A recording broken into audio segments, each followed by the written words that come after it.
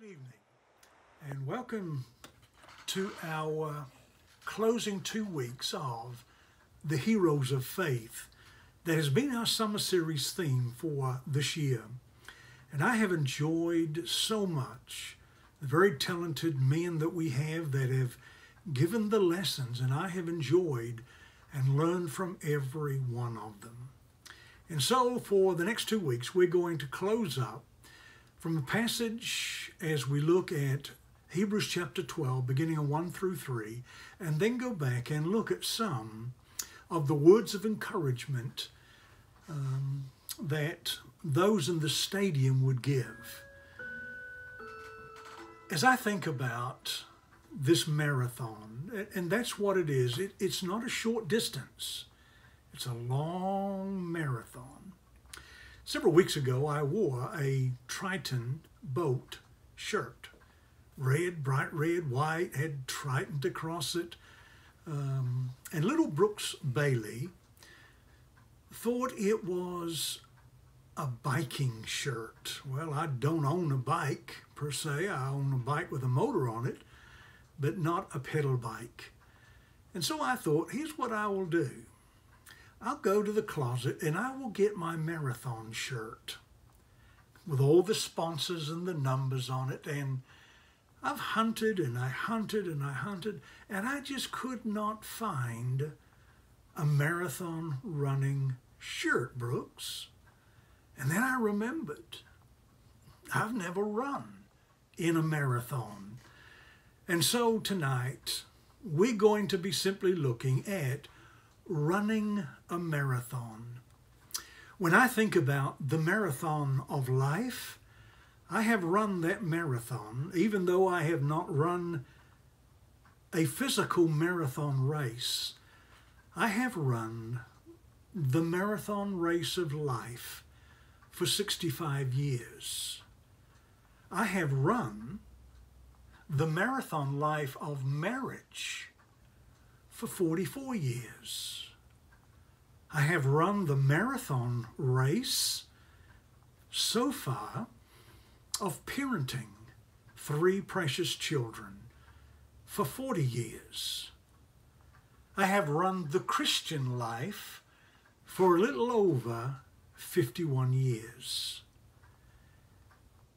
I realize that I am closer to the end than I am to the start or to the middle of that race. And many of those who have started the race with me have already finished. They have won their crown. They are in the presence of the Lord, and they are sitting up in the seats of the Colosseum. They're there cheering me on, and I think of some of my great mentors that have died even within the last 2 years. And my brother, dying of brain cancer, has finished his race. God has given him the crown.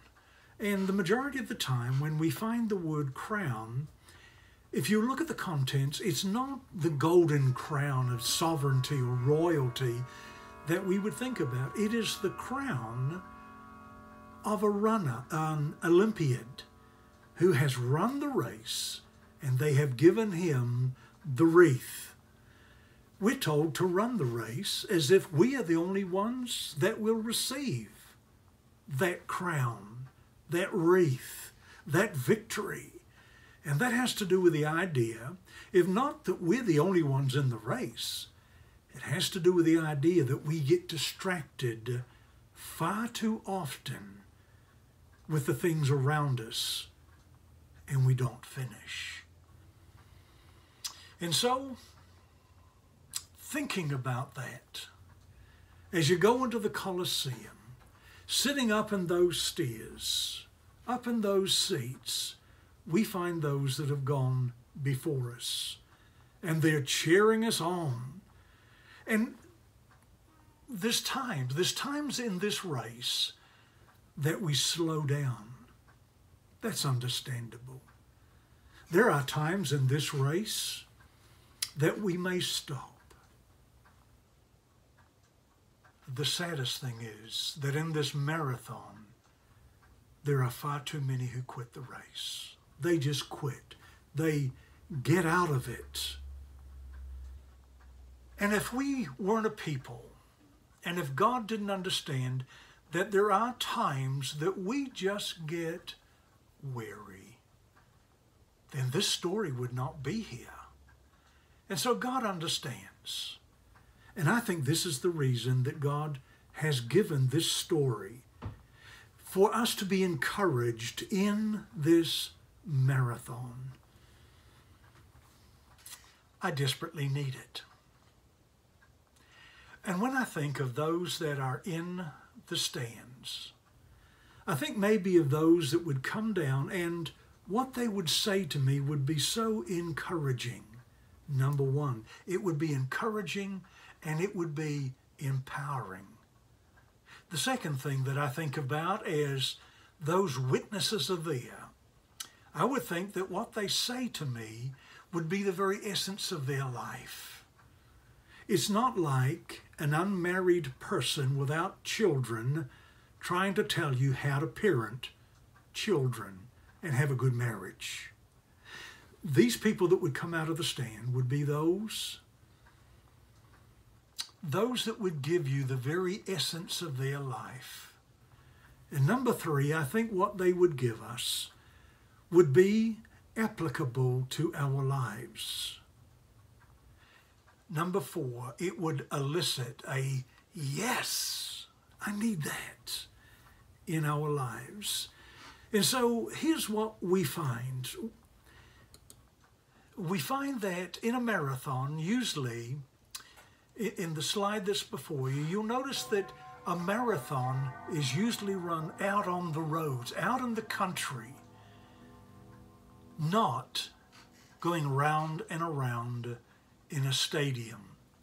And so in the marathon, here's what happens. You leave the Colosseum, you leave the beginning place, and you all jihad, you all fight for a position. And that position constantly changes. And you get out on the road.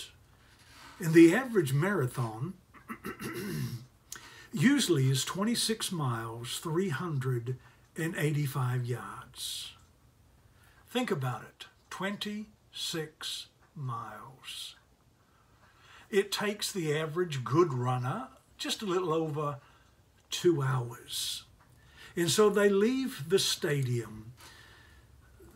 In front of you, you'll see the old Colosseums where they would start the race. And they would go out and they would run the race. And then they would return. They would come back and they would finish the race at the Colosseum. And to that, you'd have the cheering. You'd have people standing and encouraging. And you and I have watched the Olympics. Some of those runners, it's like they never get tired. And other times something happens, they get a muscle lock and they have to stop the race. And then there's some who get so close and then just fall. And so the Colosseum was the starting and the ending of the race. You will also notice that in this picture you have the Colosseum and the seating. There would be royalty there. There would be those that were close. And then there was everyone else. And they would cheer you on. You knew when you started that you had approximately 26 miles, 385 yards. A good runner, 30 minutes, 1 hour, an hour and a half, 2 hours. And he'd come back into that Colosseum, finish the race to the cheers of those that were in the stands. The difference is we are not in a physical marathon. We're in a spiritual race. And we don't know exactly where the end is. Brethren, I believe that if I was in prison and I had like 5 years, every day I could mark off a day, mark off another day, and I could slowly see the end. But in the marathon of life that we as children of God are running, number one, we don't know what is on the side. We do not know exactly when the race will end. And so after you have the encouraging words of chapter 9 of the book of Hebrews, you come to chapter 10, and we're told, and the writer of the book of Hebrews was writing primarily to Jews, Jewish audience that had become Christians, and now under persecution, they were fleeing and going back to Judaism, to which we find the words, do not forsake the assembling of yourself. Prior to that in 24:10, chapter 10 and verse 24, encourage each other while it's today. Do not forsake the assembly as the manner of some. And so some had got out of the race. But exhort one another. And the more so as you see the day approaching. Exhortation. The cheering of the crowd. And brethren, I am so blessed here. In this congregation, Robert and I have elders that cheer us on. Our shepherds cheer us on. Our members cheer us on. And when you come to the book of Hebrews, the 12th chapter, you find this statement. A lot of these illustrations and the characters that I'm going to be talking about are found in a book written by John C. Maxwell, an excellent writer. And the book is entitled Running with the Giants. That is our great mentors, those that have been mentioned in the book of Hebrews, the 11th chapter. And so here's what we find. He says in chapter 12 and in verse 1, as it's talking about running this race, we're told to run with patience the race that's set before us.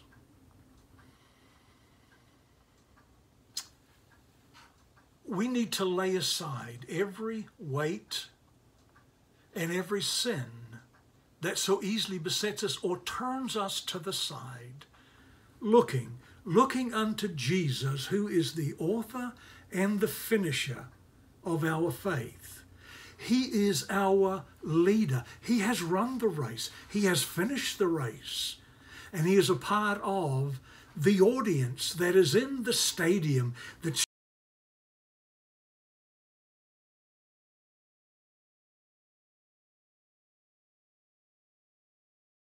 cheering us on, saying, you can do it. Who for the joy that was set before him suffered the cross, despised the shame, and is set down at the right hand of the throne of God. And so because it is so easily for us to be distracted, it is so easy for us to be bogged down in sin. James says in the book of James chapter 1, let no man say when he is tempted, I am tempted of God. For God cannot be tempted with evil, neither tempteth he any man. But every man is drawn away of his own lust and enticed. Lust, when it is conceived, bringeth forth sin. Sin, when it is finished, bringeth forth death. Do not err, my beloved brethren. Do not get turned to the side. As a parent, when we lived in Tiptonville, Tennessee, I was a short distance. I was the 100-yard, and I was good in the South Island of New Zealand at Papanui High School. I never did do the long runs. I wasn't disciplined enough. But our daughter started off with like the 500 meters, and then she went into cross country. But when she was very young, we were at Tiptonville, Tennessee, and we went to watch the race, one of the races, the short races. And Rachel, just tall, slender, just a natural athlete. And as she was running, we're kind of thinking, I hope everyone knows that that's our daughter. And she's running, and she's way out front, and she turns around, and one of her friends had fallen down. And Rachel stopped and turned around and went back. And I'm thinking, Rachel, that's not how you win races. And she went back and she picked up a friend, and hand in hand they finished the race. And I thought to myself, as a proud parent, that's the way that the race of life should be run. I believe that you and I are victorious. We follow our Lord in this race, as the Israelites followed Moses through the wilderness, how Israel followed the leader, Joshua, into the promised land. I think many times what happens is that in the race we get tired. There's just so much around us that discourages us. And sometimes we fall. And either one of our great brethren, or it may be a time of reflection where we are thinking about the great heroes of faith that are being discussed by some of the men in this series, we pick ourselves back up. It may be that a good brethren who is ahead, and I believe that the reason that we win victories is so that we can turn around. We may be ahead of other people, but God allows us to win victories so that we can turn around and look back and help our brethren that have fallen.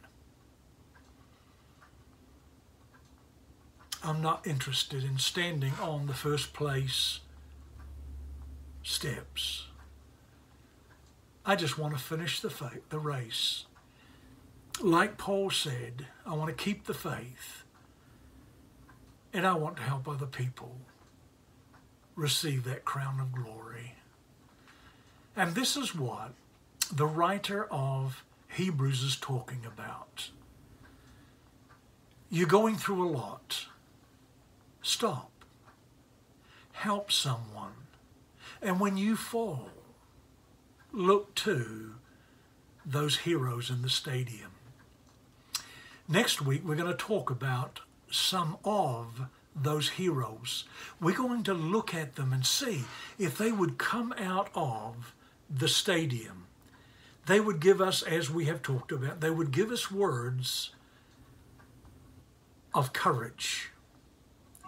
They would empower us to run the race, to keep going. Because here's what's happening.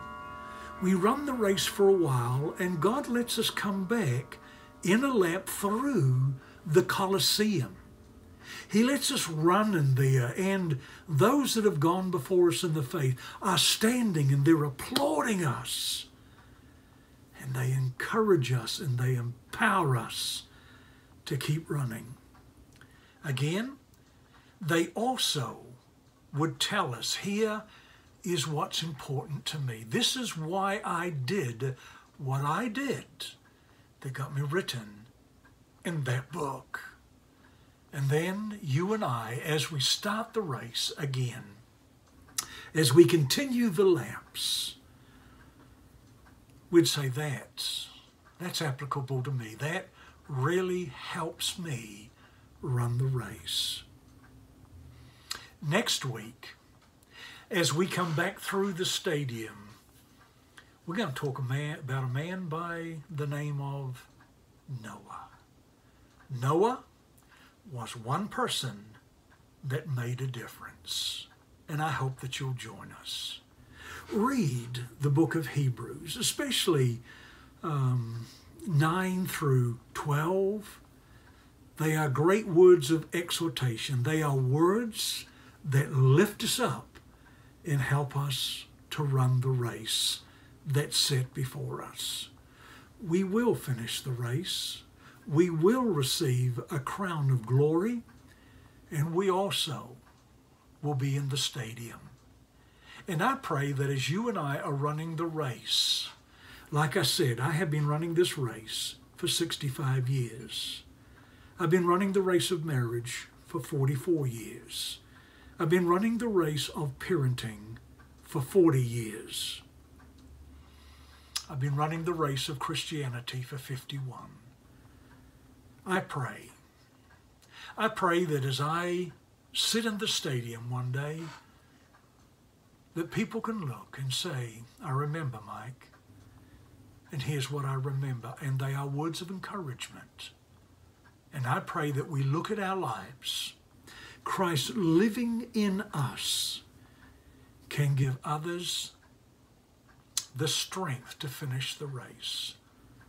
Parents, your children are looking at you. Are we helping them? New Christians are looking at us. Are we helping them? Next week, we will look at some of the great heroes of faith. And if you're a faithful child of God, you also will be sitting in that stadium. Thank you for joining us. And we pray that you have been drawn a little bit closer. You've been encouraged by the lesson before you.